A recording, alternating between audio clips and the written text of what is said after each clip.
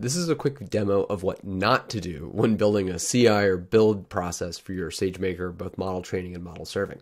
So let me set the context here. I want to set up, I'm training models and building endpoints APIs with Sagemaker. It takes care of spinning up compute, training the model, saving the model, building the APIs, and then shutting all of this down automatically so that I don't waste money.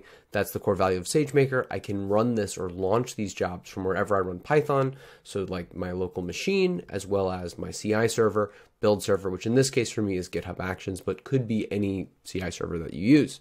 Now, what did I do and what should I have done? Well, in my case, I got started with a very lazy script where I was running I have everything running in essentially one file or one script where I'm both training a model, I'm grabbing that same model, and I'm calling in Sagemaker deploy on that model. Well, what's the problem with that? Well, let's say, for example, I make a mistake, which in fact I did in this case, because again, I was being lazy and I wasn't thinking things through. I forgot I had added some input to my configuration file, specifically the number of instances I wanted to use when deploying my model. So I'm testing, and right now I just want to spin up one instance to host the model, but I can imagine a scenario where I might want more, so I added that to my config file, ran it locally just fine, but I didn't add it to the configuration file that I was passing to the CI server. Now, that means I got this error. Okay, no big deal, but here's the thing.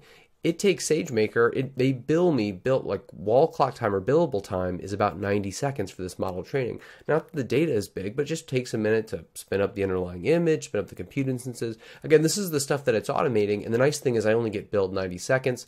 Wall clock time, it's a couple minutes, and this is with the toy example.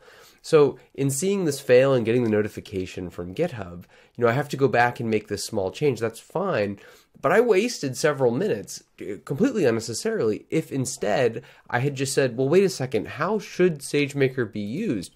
Do they not store the model in the cloud? Like, here's the actual model data in this tar file. Here's the image, the underlying Docker image that's used. We can just pass that into a serving. We could write a script. I mean, shoot, you can do it from the GUI here, right? Create this endpoint.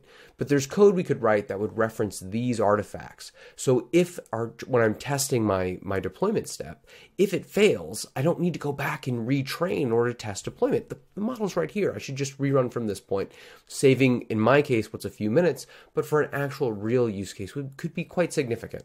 So anyway, I share this again. I'm going to clean this up and improve it, but I share this as an example of what not to do. This is where good project structure, thinking about modular design, will save you real time.